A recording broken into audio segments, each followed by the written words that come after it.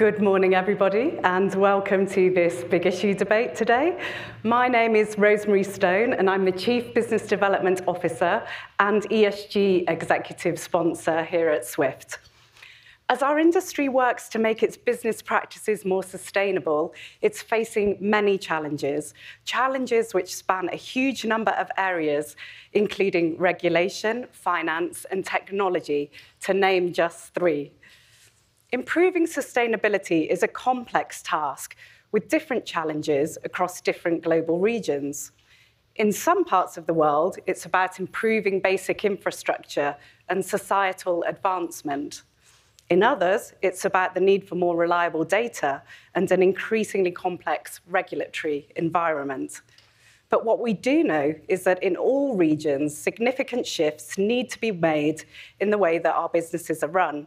And large investments from all sectors of society are going to be essential to meeting ESG challenges. And before the pandemic, the UN identified an annual funding gap of $2.5 trillion needed for emerging countries to achieve the Sustainable Development Goals. And post-pandemic, that gap has nearly doubled to $4.2 trillion. And the UN Framework Convention on Climate Change tells us that emerging countries need at least $6 trillion by 2030 to meet less than half of their existing nationally defined contributions, their self-defined pledges under the Paris Agreement on Climate. And overall, BlackRock suggests that $4.5 trillion needs to be invested every year between 2021 and 2050 to ensure we limit global temperature increases to 1.5 degrees over that time frame. These are eye-watering numbers. And as climate impacts are increasing, costs also continue to spiral. Over the last decade alone, we've seen extreme weather condition events creating $3 trillion worth of repair costs. And we've seen them on every continent, including here in Canada, where the worst wildfires the country has ever seen are unfortunately still burning. While it's easy to get overwhelmed by the scale of the challenge, the flip side is there are also huge opportunities. For example, digital financial services have been reported as having the potential to add $3.7 trillion to the GDP of emerging economies and to create 95 million jobs. That's a very real impact. And progress is being made on a number of fronts. Over the last decade, the number of adults in developing countries with a bank account has increased by 30%. We also see many new green products being offered to customers in the financial industry, as well as demands for green credentials from suppliers. And the topic is becoming embedded right through business operations, all the way up to boardrooms. So going forward, a key question is how to strike the right balance between providing for the here and now and transitioning to sustainable practices. And how do we ensure that the emerging world gets the money it so badly needs? And we have to deal with difficult and sometimes very paradoxical choices. Is it right that so much focus is being placed on divesting away from carbon-intensive energy sources, for example, when so many of the poorest nations still rely upon them?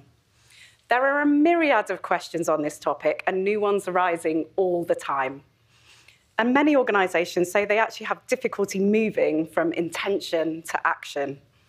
According to the Global Risk Index, 70% of financial institutions say embedding sustainability into their business models is a critical challenge for them.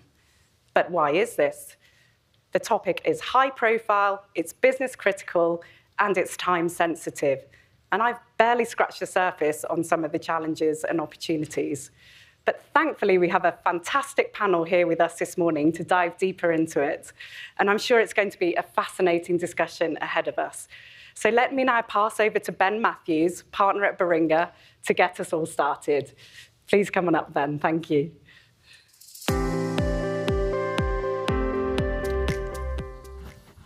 Fantastic. Thank you, Rosemary, for that introduction. And look, delighted to be here today to moderate today's big issue debate. Are financial services ready to leap into the new era of sustainable business?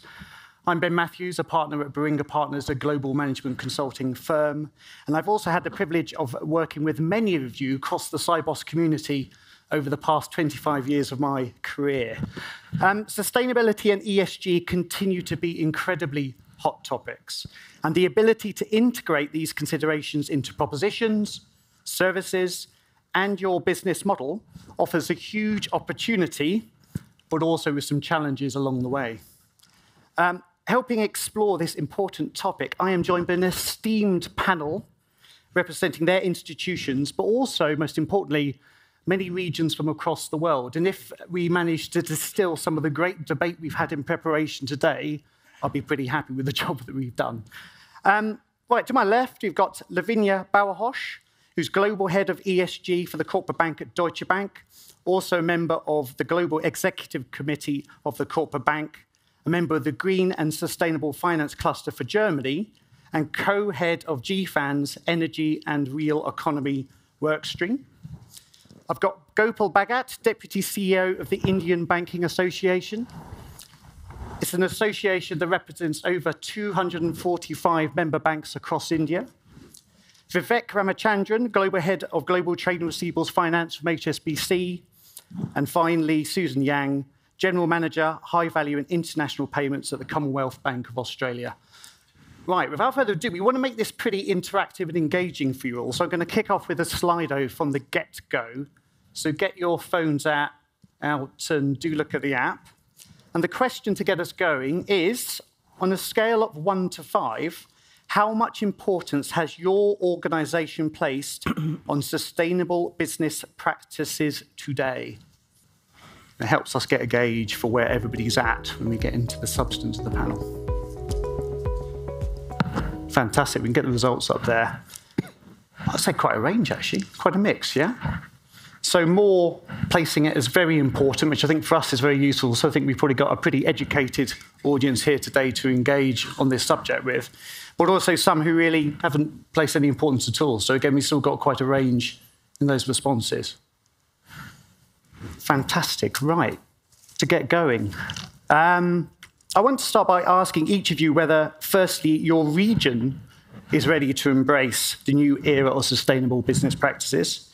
And what do sustainable business practices actually mean for your organization? So, Lavinia, how is Deutsche Bank stepping up to these challenges?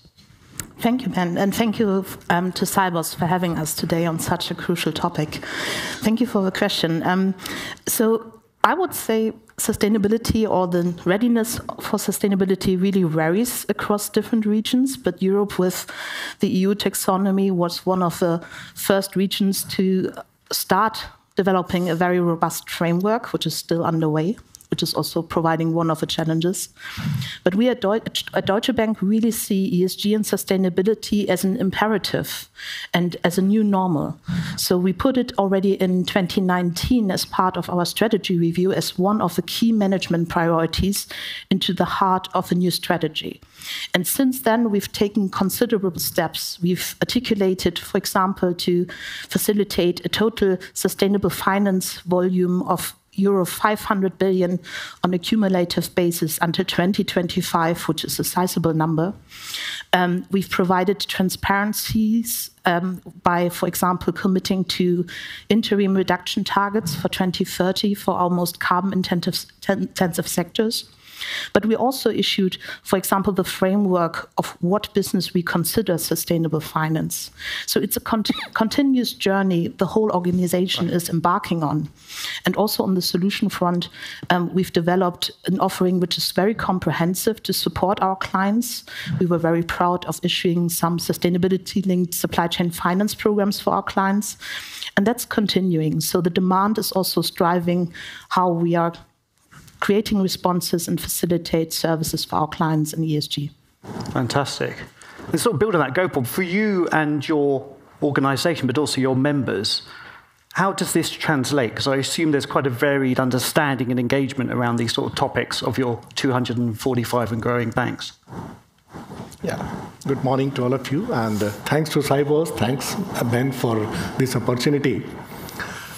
See, as far as this subject is concerned, ESG, in the recently concluded G20 meeting in India, our Prime Minister has, the theme of the whole function was one Earth, one family, and one future. That conveys the commitment of the country in that. And given that we are a 76-year-old association of banks, and we have membership from foreign banks, private banks, and public sector banks, we are presently committed on capacity building with the help of multinational companies, bigger banks. We are trying to arrange webinars, seminars, so that bankers get complete knowledge about the concept itself, and they get ready for absorbing the taxonomy which will be introduced later. So that's a beginning. But we are committed to this. And we've had some great conversations earlier about how the international community can support around a whole raft of opportunities around education, so on and so forth. Yes. I'll come on to those shortly. Yeah. But Vivek, given HSBC is a big global international bank, what are the priorities for you? What does this actually mean for HSBC and its clients? Similar to what Lavinia said, sustainability is one of the pillars of HSBC's global strategy. Right? So transitioning our own businesses is the easy part of the challenge, and we've made public commitments about getting to net zero by 2030. What's more important is the impact we can have by changing our clients' practices.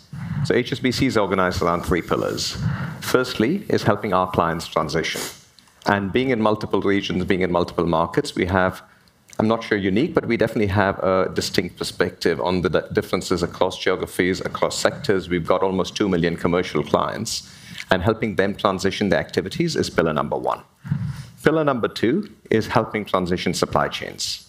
The bulk of emissions for a large corporate are going to be scope 3 emissions, which is in their supply chains. So helping our clients build visibility into their supply chains, helping them use financing as an incentive to transition supplier behaviors is pillar number 2. And the third is investing on new technologies and new economies. So I was delighted to see an announcement by HSBC this morning that we're setting aside $1 billion of funding for new climate tech companies.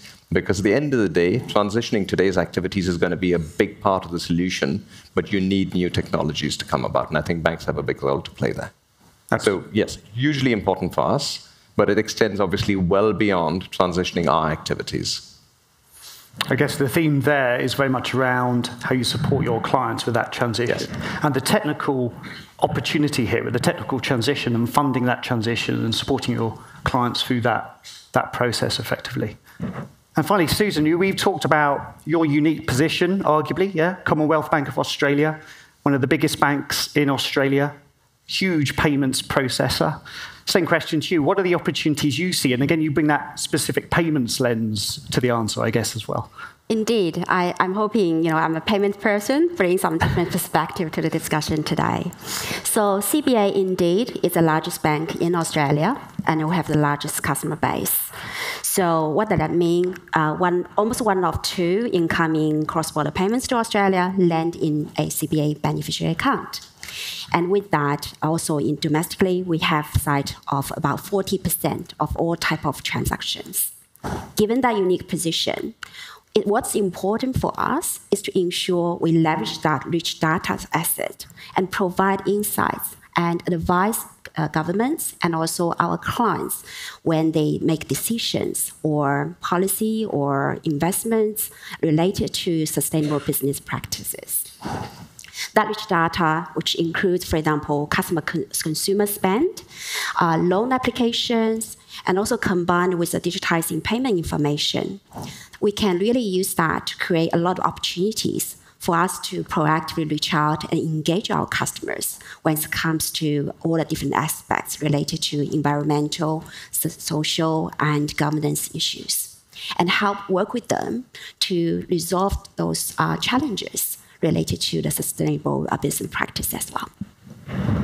So I guess if we also look back on the Slido outcome, yeah? So the majority of votes being in the very important bucket around this topic, I guess all the answers are very much in that vein, yeah? Very important to you, your institutions, but also the clients in which you serve.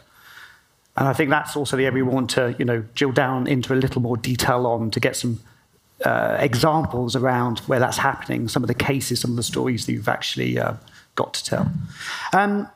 Continuing the theme of wider business practices, so what are the most significant opportunities internally and externally for the financial services industry from fully integrating these sustainable strategies into their operations? And what are also the real-life trade-offs? So what are the challenges you see as well as the opportunities? And I think, Vivek, to your point, let's take that both from a client angle and also your own institutions. So who would like to take that first? So I'm going to venture a guess that if you asked a similar audience of corporates on how important sustainability is to them, the answer will not look the same.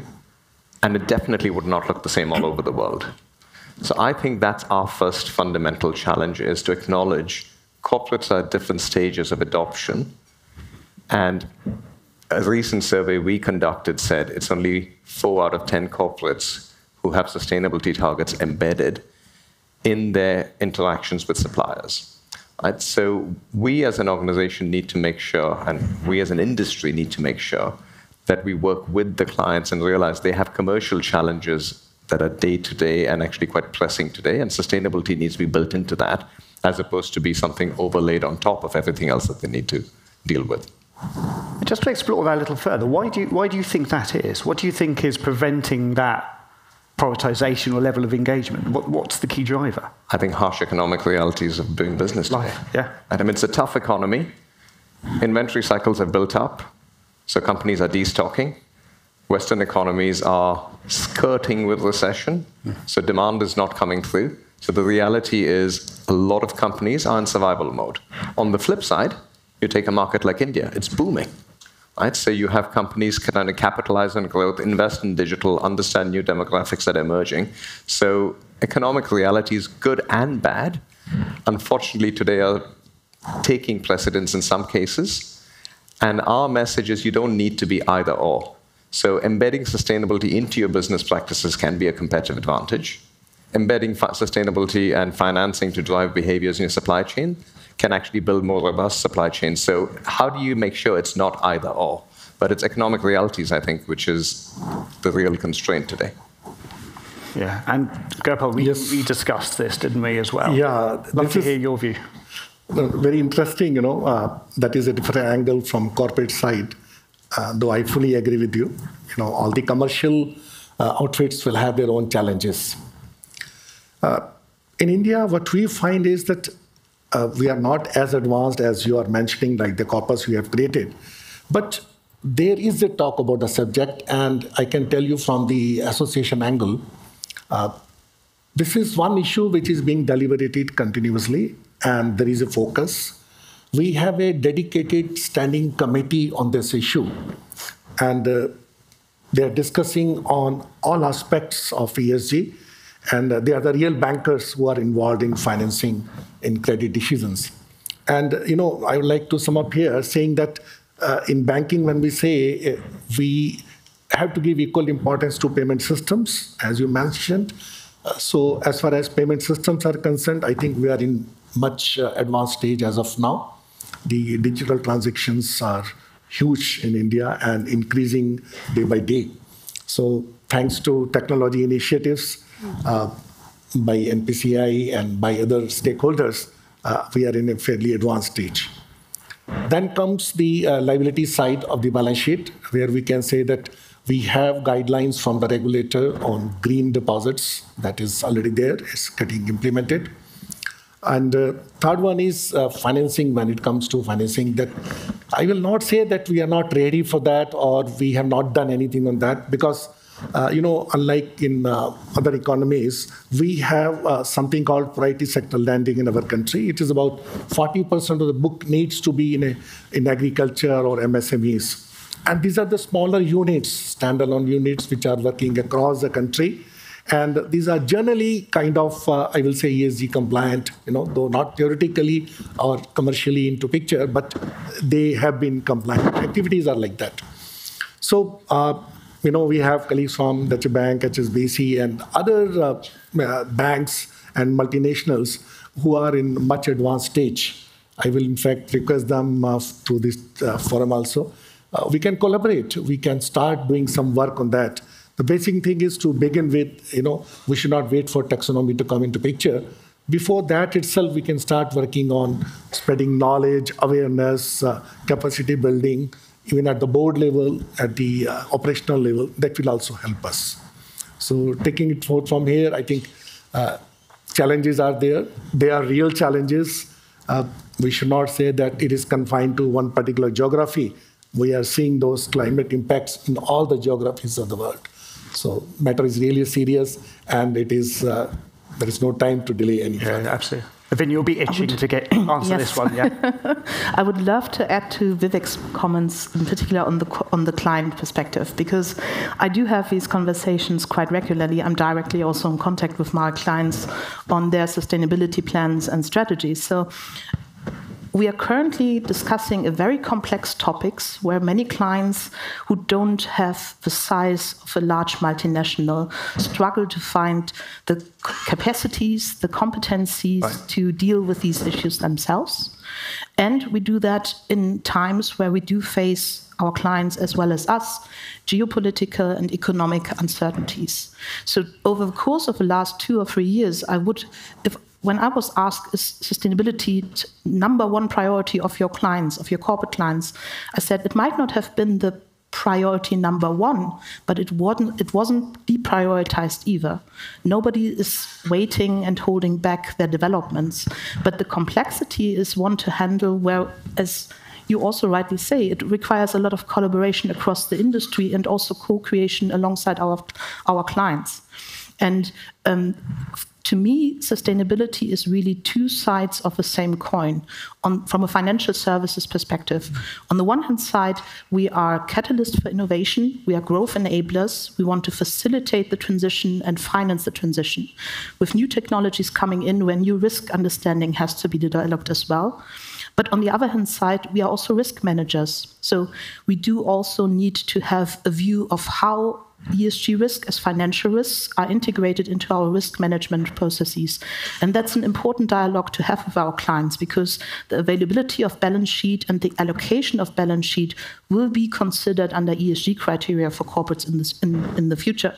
So that's a very important piece of development clients need to start engaging with and understanding. I think the takeaway from that is very much around, Vivek, as you said, around the commercial reality here.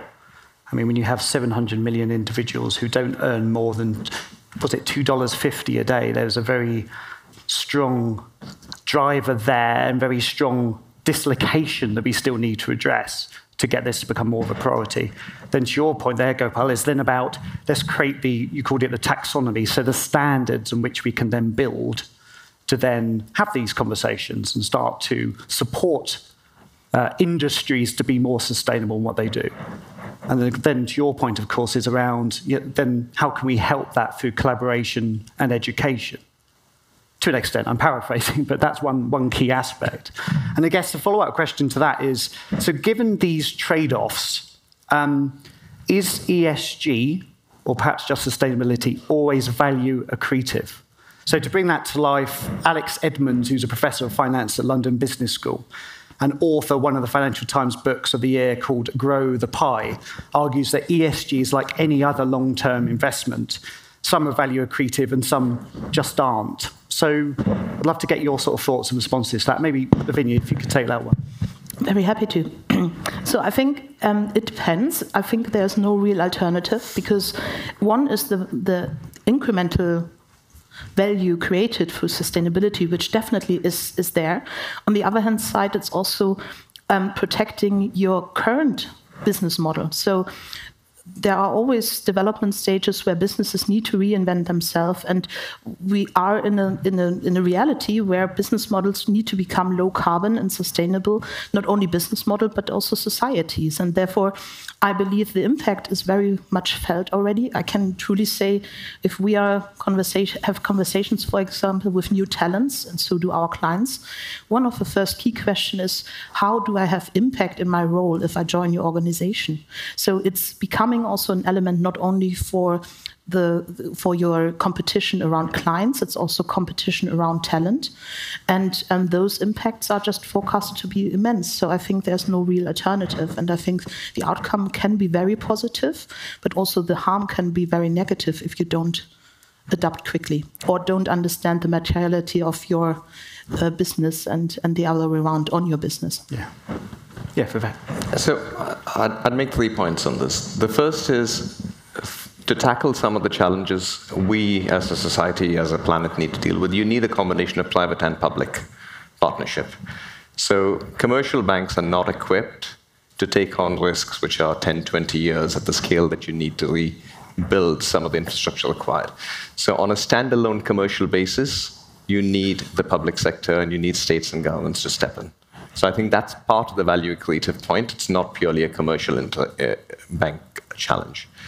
The second is, as we talk to clients, either you do this on your terms or you'd be doing it on terms dictated by someone else. So in Europe, Germany led with the Supply Chain Due Diligence Act that requires company to attest to the absence of human trafficking in their supply chain. Most companies don't know who's in the supply chain. So is it going to be value accretive in the short term? That's for you to decide on how you use it. But linked to that, your sustainable practices can be a competitive advantage. And how you use that to market yourself and establish your identity is where I think a lot of businesses are missing a trick. And so as banks, we obviously evaluate things purely on risk and return and a social imperative, but we don't get any advantage as capital treatment for sustainable loans today. Right? So from that perspective, the economics don't look any different from many other deals. But I think from a corporate perspective, there's a huge advantage to be gained. And that's why we have to work with clients as opposed to do it to them. And that plays back, I guess, to your point around the level of engagement around this, or the prioritization from corporates per se. It's perhaps not necessarily seeing also the opportunity side of it. Yeah, I mean, I suspect most people here would agree. The economic opportunity in the next decade associated with financing the transition is going to be the single largest investment opportunity from a global perspective. Right? So everything else set aside, this is an incredible commercial opportunity. I think I would equate it to being at the start of the dot-com boom in terms of the new economy that this is going to create. What we as an institution and what we as a sector need to do is find ways to evaluate the risk associated with it, build the appetite, and once in a while, take a leap of faith about funding sectors. So I think that's really, really important. But the commercial opportunity is going to be enormous associated with this. I think I will agree with Vivek here. This is one opportunity which is existing. Only thing is, those who take initiative are going to get more benefit, of course. Yes. And that is, I will link it to the request I made a few minutes back, that this opportunity needs to get more visibility in our economy. So that is going to happen. So it is not only a kind of burden on the economics, basically, of any corporate. It's basically understanding the business, trying to get value. So it is not the return from the business per se, not only the IRR of that activity. If you take into consideration the carbon trading or the corporate social responsibility expenses and some kind of subsidies put together, it's going to make sense for the corporates also. So basic question, will be awareness. Now, awareness is not only amongst the organizations, awareness amongst the corporates, amongst public to demand for ESG compliant products and services. I think that needs to be given some weightage even at that stage, though we have been talking about this subject for decades. But I still feel there is still room among us, the developing countries, where we need to draw their focus on this. Yes. So that will also help us. It's good to hear such a rich conversation around the commercial opportunity. I mean, this is the thing we sometimes walk past a little, look at the constraints rather than what the opportunity actually is in front of us. Sorry, you had a further. I wanted to just add, and I'm also fully with Vivek how you outlined.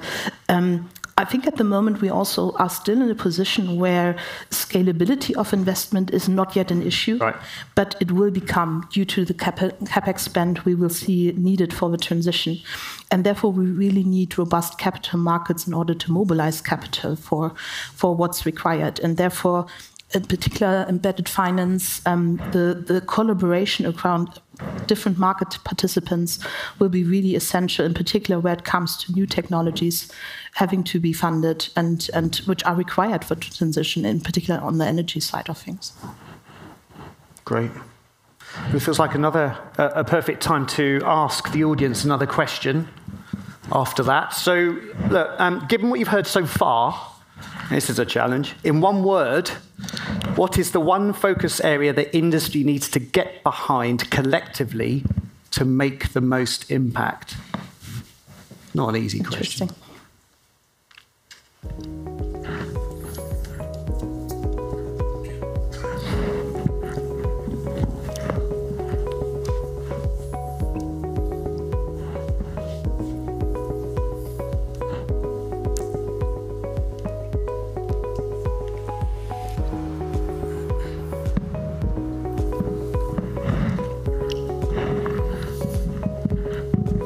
Suspense is killing me. I think there's a clear leader here, but let's see.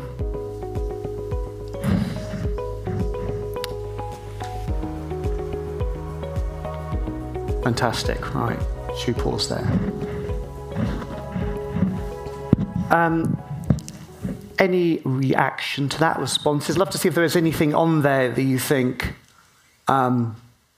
should have more emphasis or anything missed altogether, or is that pretty much in line with what you'd expect? It's not a surprise that the theme for Sibos this year is collaboration in a fragmented world, right? I mean, there's a saying, to go fast, you go alone, to go far, you go together. So we as an industry need to collaborate, we need to share practice, we need to share data. So I think one of the practical challenges we're dealing with as an organization, I suspect many of the other banks here are dealing with, is how do you pull this information together? Right, so as we collect more and more information on our clients' activities, how do you build standards? How do you ensure that the accreditations are transferable? And how do you equip your teams to have these conversations? So ESG sounds simple, but the moment you start digging into it, whether it's the E or the S, every sector, every activity has got different levels of accreditation that vary hugely across geographies. So data, I think, which is built into a lot of this, for me, is one of the fundamental challenges that we need to get behind. So weirdly enough, in India, I'm much more optimistic because you're building a digital stack which has got identity, counterparty verification, transaction validation. You can build ESG credentials on that stack. Many of the Western countries where we've prioritize sustainability a lot more don't have the same digital infrastructure with the same data validation and interoperability. So data is something which I think is going to be a challenge we have to find a way to fix, and it's not every institution doing it. It's in addition to that, we need something that's cuts across the industry. Yeah, completely agree. It underpins all of these initiatives and efforts, doesn't it? Yes. Any other reactions before I go on to the next question? I think education is another thing quite important as well, because compared to governments or corporates, they might be much better educated already in the ESG space. But actually the consumers or retail clients, they're also quite keen to contribute to the environment, but they not necessarily always have access to the tools and knowledge, how to better measure or monitor their own carbon footprint. So I think to, like what we've done, partner with a fintech to create those materials and use their spend data, their payment data, to help them compare the footprint they are creating compared to the average household average, what we've been seeing, to help them switch potential suppliers, to help them achieve their goal in terms of contributing to the ESG goals in general. So I think that's something we can do more together. Fantastic. I guess a takeaway for me is actually, first of all, the lack of groupthink to an extent. There's a big variety of different words there. And also some of the positivity around the terminology used, actually. Yeah? I think there's quite a few really positive statements in there around what the opportunity is. Susan, I'm going to come to you first on this question. So when we talk about sustainability, we hear a lot about climate, about lack of standards at times, policy and regulation. But what are the areas that we don't hear enough about, in your opinion? In my opinion, because we are the finance industry, we can do a lot more than just climate from ESG perspective. One of the key elements of ESG is social or societal issues. So what we can do, for example, to help stop financial abuse, which is becoming a major issue when we look at the impact on those vulnerable customers. So one thing we have launched at CBA back in 2020, we call it Next Chapter Commitment. So it is a bank-wide commitment between the bank and the customers to end financial abuse. So one practical example, what we have observed is the support can provide customer when it comes to technology facilitate financial abuse. So what I mean by that is what we've observed in the payments coming through. The payment description field has been used by those abusers. They actually use that to put really offensive language. Those payments tend to be less than $1. The message in the payment can be very threatening and cause huge distress to our customers. So once we notice that, what we've done, we really use our AI and the machine learning technology. We can detect those transactions, and then we will stop those transactions if certain words are identified in the payments. And then if the customer, after warning them, the payer, they repetitively initiate those transactions with abusive language, we actually will offboard those customers. So I think that's something, it's a new type of abuse have increased quite significantly due to the introduction of real-time payments, because that comes with much more characters the people can use to put in the payment description. Historic was 18 characters, now 280 characters, plus emoji for every single payment. Unfortunately, in some of those cases, that have been used for unintended purpose.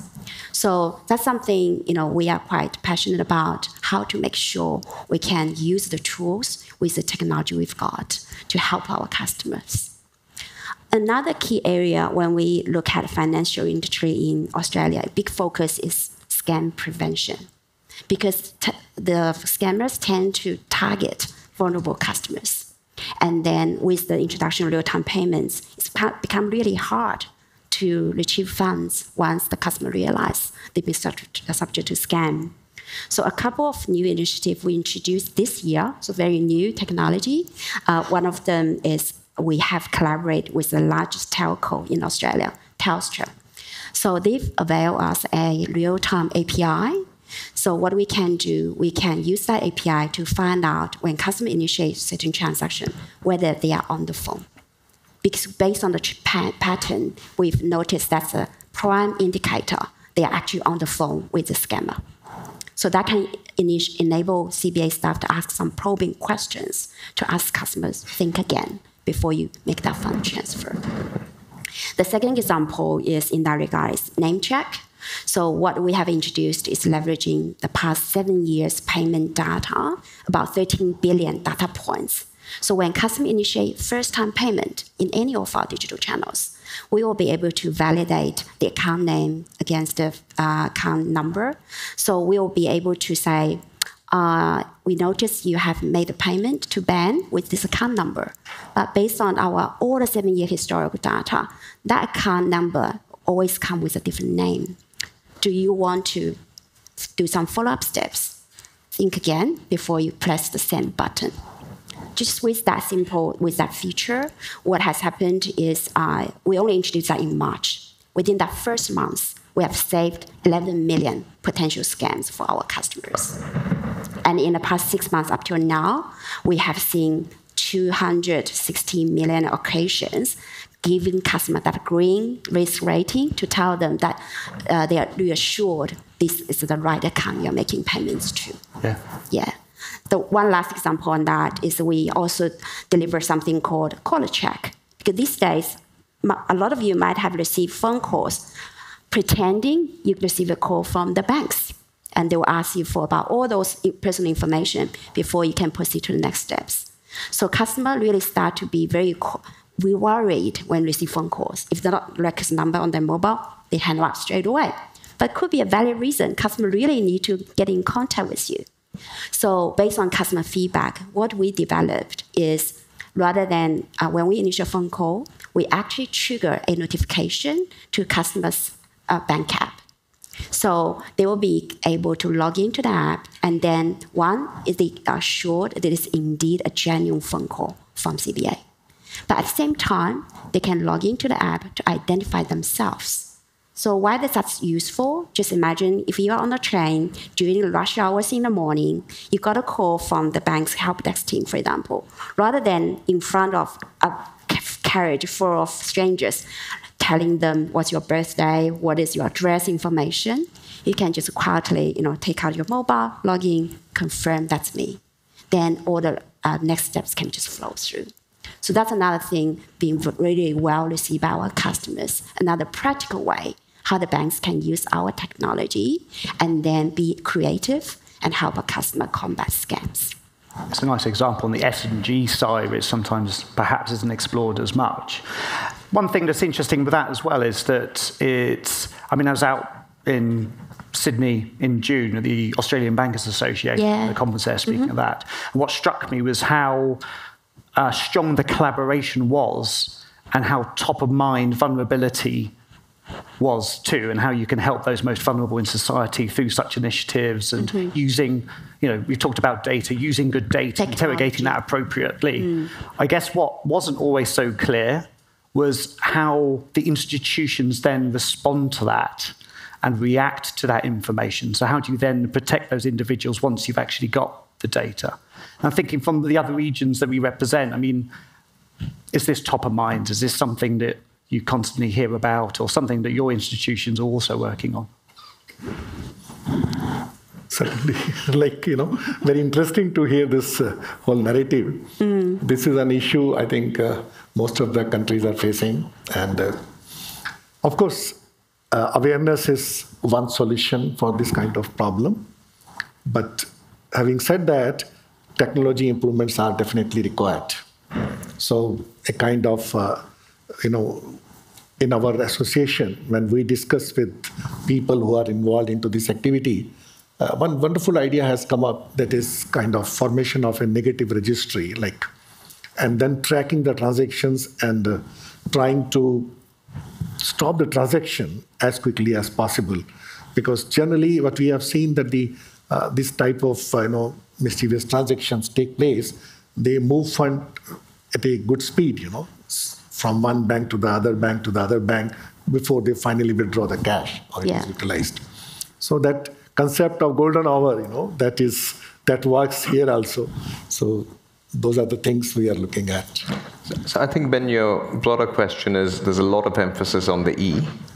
How important is the S to us as banks and the economies we serve? Usually important. Right? So for HSBC, we've got two home markets where we go deep, which is the UK and Hong Kong. And we put a huge emphasis on banking the unbanked, helping the smaller SMEs, and whether it's the financing or digital tools, incredibly important. That would be the short answer to your question. I would add to that and echo that as well. I see differences in the demand by clients if they want to integrate E-related KPIs or social KPIs or governance KPIs. Governance to me is more like the robust foundation many corporates have dealt with over the course of the last 10 years, developed their policies and standards.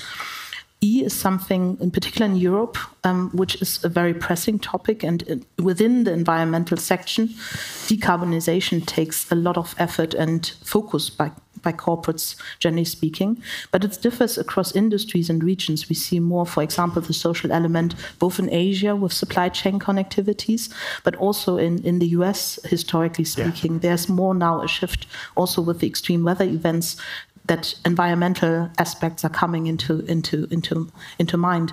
And we've seen, or we heard very impressively, what the technological answers to some of the social elements can be. But I think one of the key things might not necessarily be technological, but also looking into the financial literacy of our people.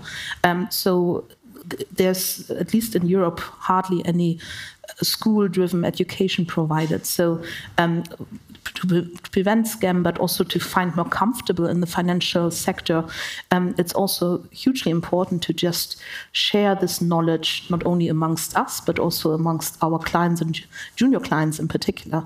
So this is something, or on the social side as well, the element of social housing will become much more important in the future, depending which market and section you're looking at.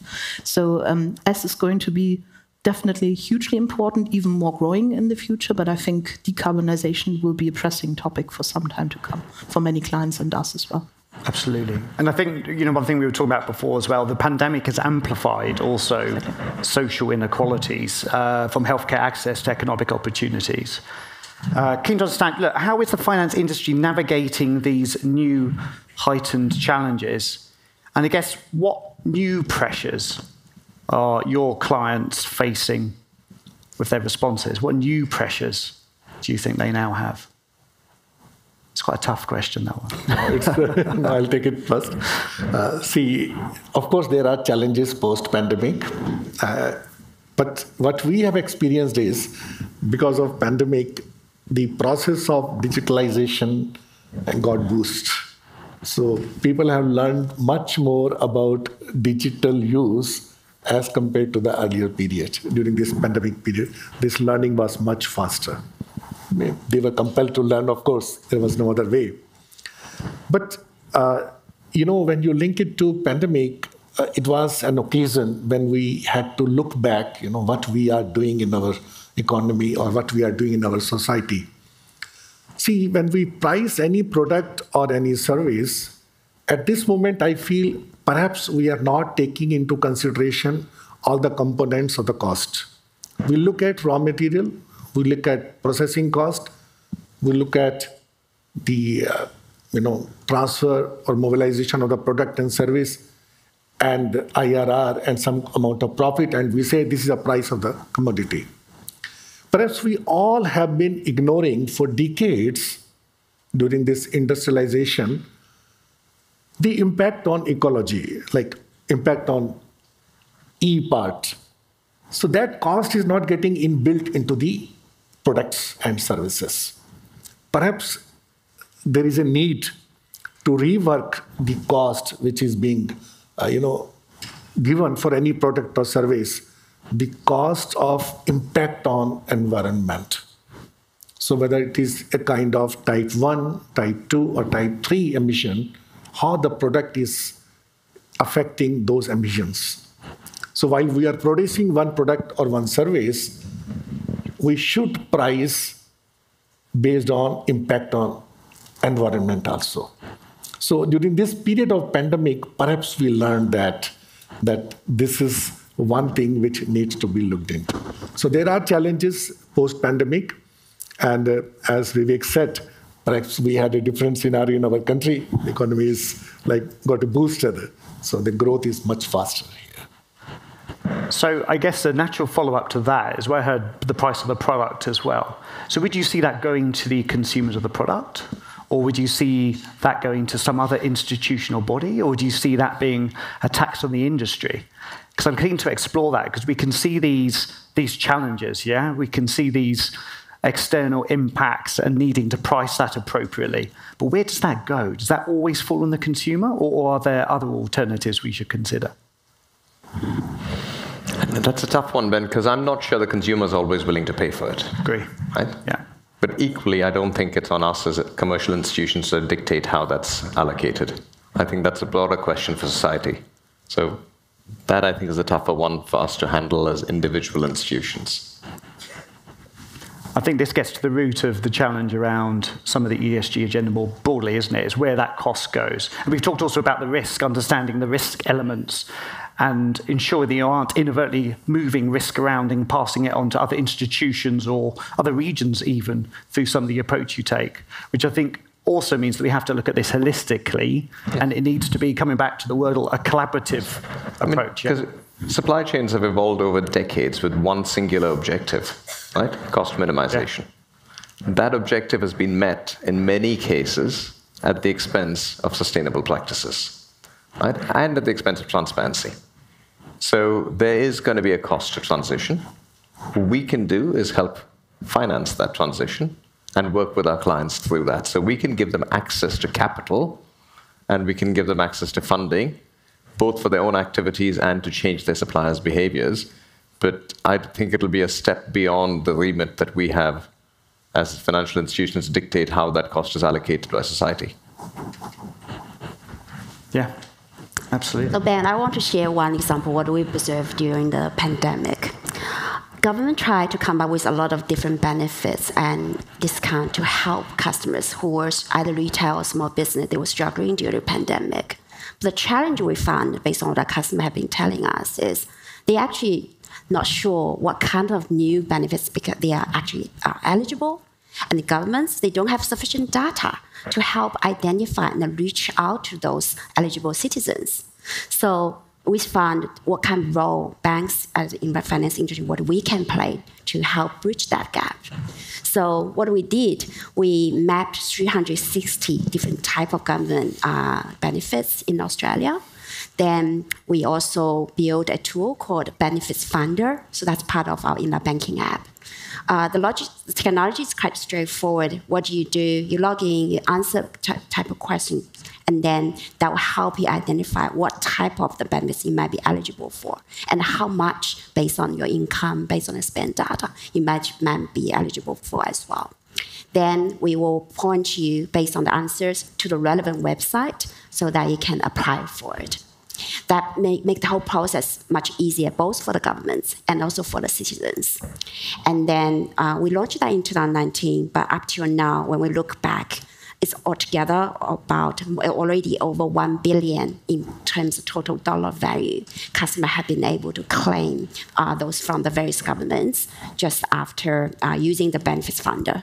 So it's another way, again, we have the customer, we have the data, we have the technology to analyze the criteria for each different type of customer benefits. We make it simple for our client using our technology in deliver the funds from government to the citizens who are desperate in need for that. Just a typical example, how we can help customer in, whether it's a pandemic, it could be some other challenges in the future, but the tool has not been built. I guess we're straying into the space of regulations, standards, frameworks and models, which we haven't actually touched on a lot. So do you feel as a panel, do we focus too much time and energy on standards, regulation and frameworks and not enough on hearts and minds, really engaging on the subject? And depending on your answer to that, what more can be done? What do we need to do as an industry with regards to frameworks, standards and models? I think, Gopal, about your point around what you're looking to achieve in India as well, specifically around having that bedrock, that base on which you can then, I guess, innovate and collaborate. I'd love to hear your thoughts. Any thoughts on that? See, as you said in the earlier question, the pandemic. And I remember Vivek said that India is in a different mood, as far as growth was concerned. See, what happened during the pandemic, there was a continuous work on that, and the small and medium enterprises, they were extended emergency line of credit. And this was done with the backing of government. So around 20% of their working capital requirements were extended to them. This has done very well, actually. And this has given a great help to all the corporates. Having said that, now there are multiple platforms available for extending even the direct benefits, as you said. So women-specific, weaker sections of the society, they were all extended direct benefits through digital mode. And, as it was said in the beginning itself, that the bank accounts of adults have gone up by around 30%. I think in India, it has gone up much more than that. That was the basic initiative recently. So looking in this ecosystem, I think we are prepared now to take it forward to formalization of the customers. As you said, knowing more about them, having database, data points. So same thing is here with us also. We are experiencing that kind of status. Vivek, go for it. I was going to say, look, I think there's a long way to go on standards. We don't have global standards. We don't have global definitions. So I think we have to fix that. And that will simplify winning hearts and minds. Right. So in HSBC, we've got around 1,000 people who are focused on trade product. Right? Getting them all on the same page, getting them to understand, is a non-trivial task, because these are difficult issues to get into the moment you get into any detail. And clients don't need us talking about ESG. Clients want us talking about their industry and the specific challenges that they face. So I think standards is an important step to making sure you can win hearts and minds, because otherwise this is going to be too difficult to solve. Lavinia, I'm sure you want to build on that. Yeah. I'm fully with you on that. Exactly. So, I mean, we need robust standards. We are still in a space where everything is evolving, so we are all struggling, also our clients, to adapt to that continuously. I mean, EU taxonomy has over 1,000 pages, so it's hard to get through. On the other side, I recall the names or some of the words on our word cloud, and I liked speed and courage quite a lot.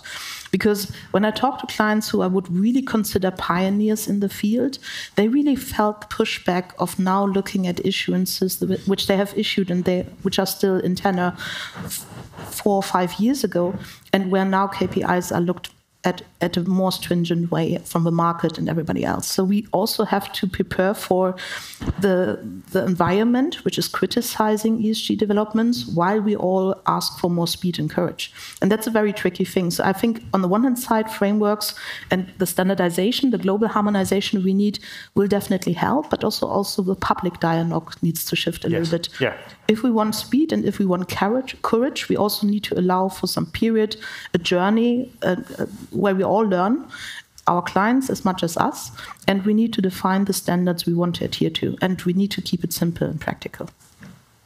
Very good. Wishful thinking. Well, look, we're drawing to a close. Unfortunately, I'm going to ask all of you to work again with another Slido. So the final one is, given today's debate, do you feel the industry is doing enough to respond to the sustainability challenge?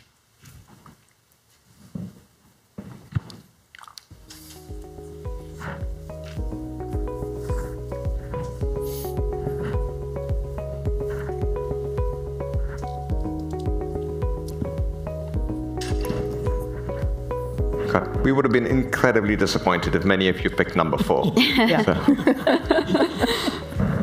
It's going up now. On that note. It's the law of unintended consequences.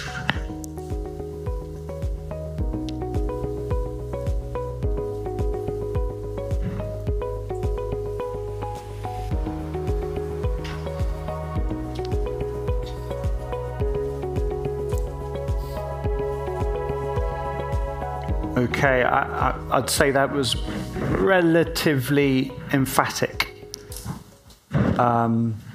More to be done, and I think the panel today, we very much explored that. Before we close, any final sort of reactions to the poll of those here today? I think we'll agree. Yeah. I think as a society, we've got a lot more to do. Yeah, right? And banking as an important cog in that wheel needs to acknowledge the part we play, and so completely agree.